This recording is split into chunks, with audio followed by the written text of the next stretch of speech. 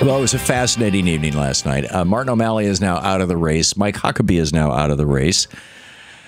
We'll see what happens to Jeb Bush. Really, really kind of sad news. But there's some interesting demographic information that I wanted to share with you. You know how they say demographics are destiny?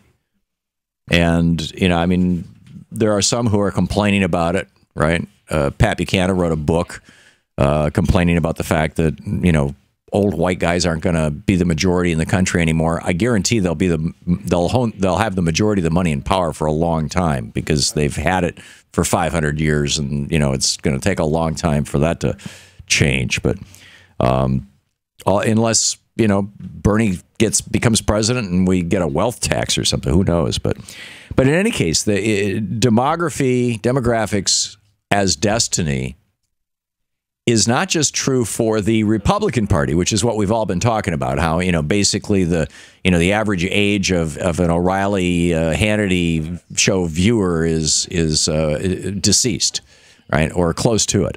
It's a bad joke. It's really around 70 years old. The average age of their viewers, if my recollection is correct, and they're not being replaced by young Republicans. Young people tend not to become Republicans. They either become idealistic, poorly informed idealistic libertarians, particularly if they go to a university where the sociology or economics chair seat has been paid for by the Koch brothers, or they become Democrats. So anyhow, let me just share some of these numbers with you. This is under age from 17 to 29 years old, right? The voters in Iowa, I guess it would be 18 to 29 in order to vote. Well, you can vote right now. You could vote in the primary if you're 17, if you're going to be 18 before the general election. So 17 to 29. Hillary Clinton only got 14% of that vote. I mean, that's amazing. 84% of it went to Bernie. 84% of people basically under 30. And among people 65 and older, 69% went to Hillary Clinton and only 26% went to Bernie.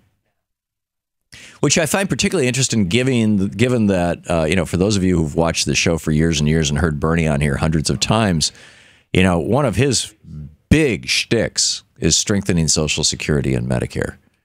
I mean, it's just huge. And I think it's because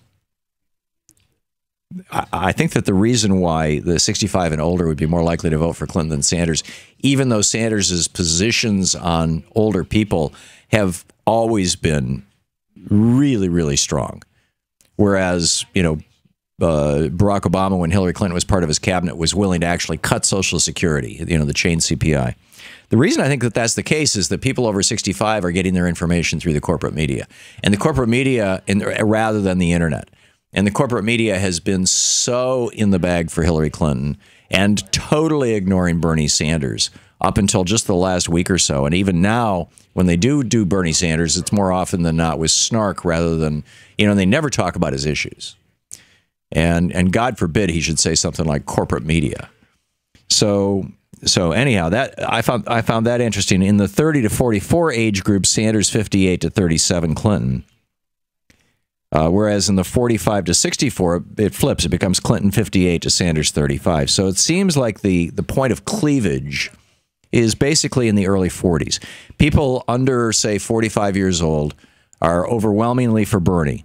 84% if they're under 30, 58% if they're 30 to 45 for Bernie. Whereas people who are over 45, 58% for Clinton if they're 45 to 64, and if they're over 65, 69%. So just, to the point of demographics is destiny, what does that mean? How is that going to change things? I don't know, but I thought it was really fascinating. To watch more clips from our programs, hit the Watch More Videos button over here. And please be sure to hit the handy-dandy subscribe button so you'll always be up to date. Tag, you're it.